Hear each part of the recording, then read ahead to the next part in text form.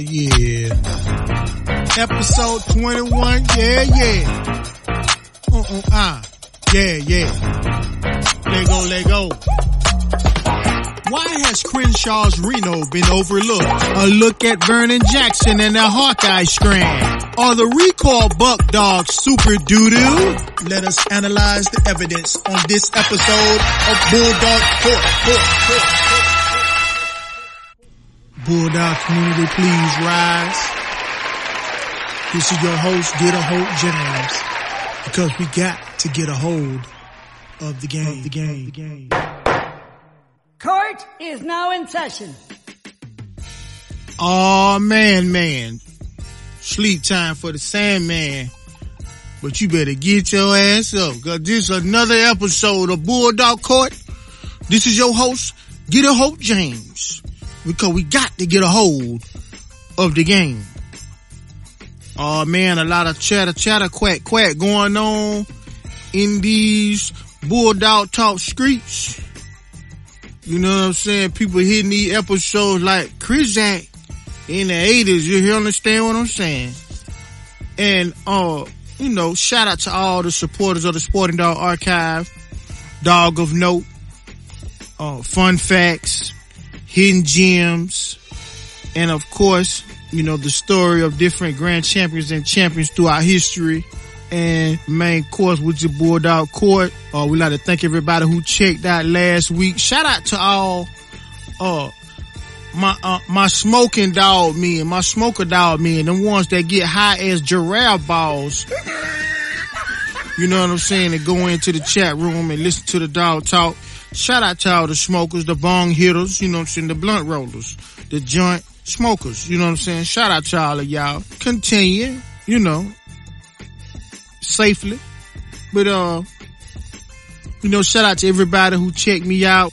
Shout out to everybody who commented, and, shared some of their experiences, some dialogue back and forth about certain dogs in history. I really enjoyed that. A lot of talk about the Little John dogs, the Red Pirate dogs, etc. But I'm not going to hold you up on this Saturday. I digress. We're going to get into these cases. And for my first case, why has Crenshaw's Reno been overlooked? Let us dig into this. As my OG would say, I'm cutting everything with a barred axe. I'm only going by the Pairs Online statistics. Because I can tell you the only time I ever seen Crenshaw's Reno was in Wood Superman 2.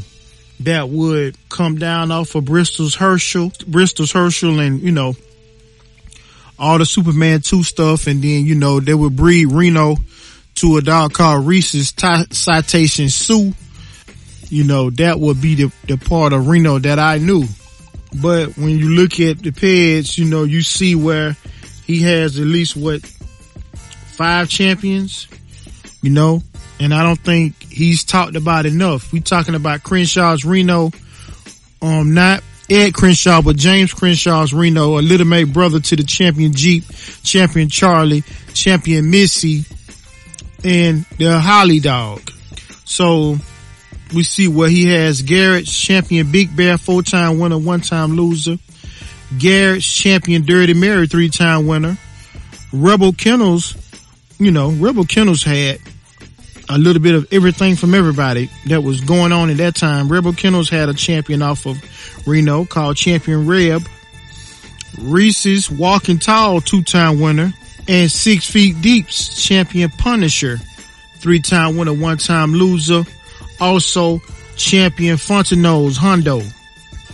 So, I called out a 2-time winner also, but the champions I called out were the 5. And then we also got Hollingsworth Keeler, who was off of Crenshaw's Reno, bred to a champion, or Bob, which is off of Trim Moody and Honey Bunch, bred to Miss Pool Hall Red, which is off of Grand Champion Boomerang, of course, bred to Hides or Carver's Meanie, Heavy Iron Head. And so, I proposed the question to the Bulldog community because I actually don't have the answer. Just because I'm proposing the question does not mean I readily have the answer. maybe you can help me with this. Shout out to Brian Gilbert, who asked me to do a piece on Crenshaw's Reno to highlight this dog. But like I said, I don't think he was ever matched. He was just a stud dog, just used for breeding. He ended up throwing just like many of his little mates. Jeep, Charlie ended up throwing. Jeep through. Missy, bred into her half brother, grand champion Snake, through some dogs, Snake being off of Otis and Honey Bunch. So if this is all true, this is just another testament to the producing power of the Bo Honey Bunch dogs. Yet another producing, at least a POR. I believe that's all it takes is 4 champions. He had 5. So if that's true, then he's a POR at least. And yet another example of a extremely potent producer from the Bo Honey Bunch breeding. So it's just something I wanted to touch on, and I wonder why they left his name. Nobody talks about his champions that he threw. I haven't heard anybody discuss the champions that he threw, but hey, not everybody talks about champion Missy, but I understand why, because they said she ran off the last one and was never seen again. I think for the 4th one, she turned reindeer. She took a run for the border. She never looked back. But,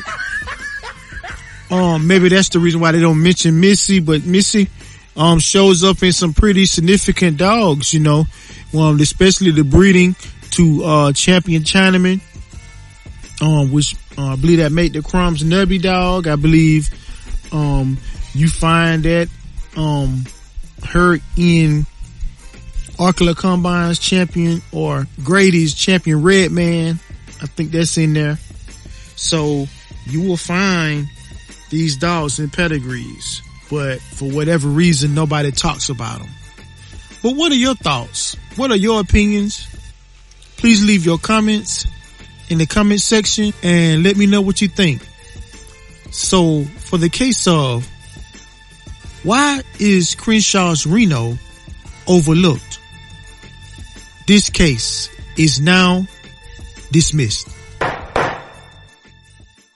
We'll get back to the show after these important messages.